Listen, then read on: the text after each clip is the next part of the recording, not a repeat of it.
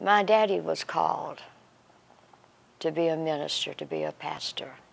But Daddy ran from the call of God upon his life. When you run from the call of God and you don't answer the call of God upon your life, you'll have nothing but heartache and havoc in your lives. But it won't just affect you.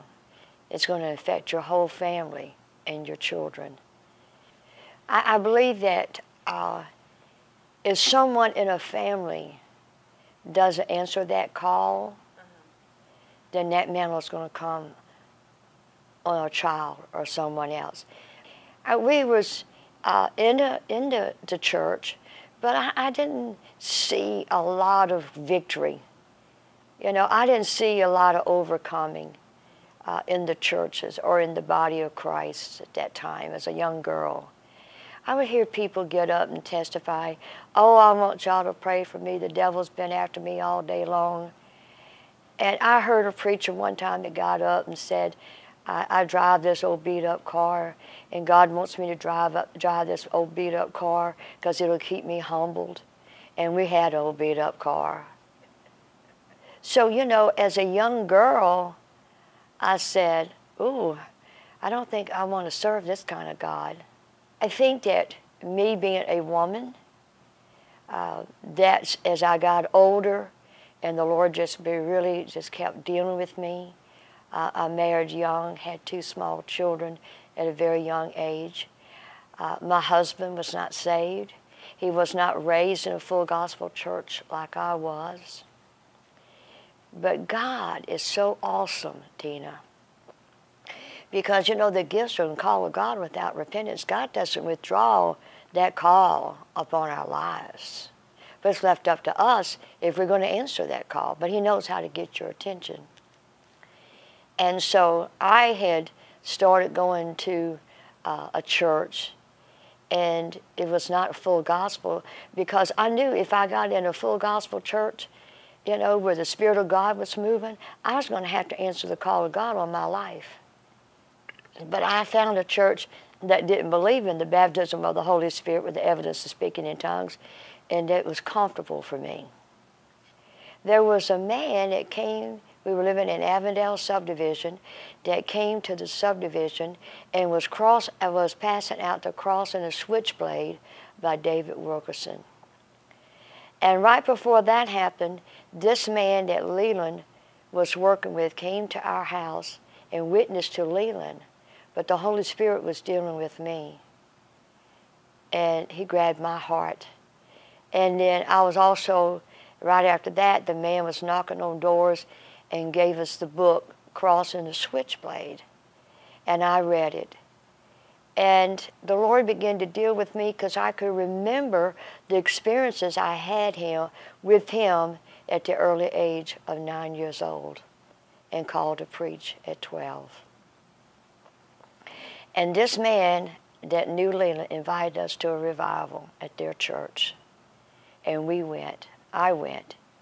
And God gloriously touched me by His Spirit, refilled me with the Holy Spirit, and there was about 10 families from that church that came to the revival with me, got saved, filled with the Holy Spirit. A lot of these families to this day is serving the Lord and their children. Well, I guess for the first 3 or 4 years after coming back to the Lord, being refilled with the Holy Spirit, we was having these prayer meetings and Bible studies, but mainly prayer 2 or 3 times a week. A lot of people, sometimes my house would just be wall to wall with people. And we would stay up half the night praying. And so, but then I started feeling led to start teaching. So I would really get into the Word and start studying the Word, and I would start teaching. And then there would be those that was coming to the prayer meetings, and they said, well, come to our house, like on a Wednesday morning. At one time, I was teaching 2 Bible studies at the same time. And of course, I was under a pastor. And so on a Wednesday morning, I would have a Bible study at 10 o'clock. And we would do this, and I would just teach the Word and then pray for people, and we'd go into prayer. And we would see people get saved and filled with the Spirit. But one thing I want to make clear is I would always tell them to get to a church. A lot of times I would invite them to the church I was attending. I realized that it was training me. It was all training. I had taken some courses through the Berean Bible College, at home courses. But I would have to say the greatest teacher of all has been the Holy Spirit, the precious, wonderful Holy Spirit. A few years later, the Lord began to deal with me to go into full-time ministry, and that was pastoring a church, you see. But for years before that happened, in the Assemblies of God, for about 10 years or so, I was licensed with them and traveled as an evangelist. And so that was tremendous training, because then I had to study. I had to study and ask the Holy Spirit, and the Lord would just give me the messages. I believe that the most important thing with me, I had such a hunger for God. And here it is, 40-something years later, been in ministry for over 40 years. I am more hungry for Him today than I was yesterday.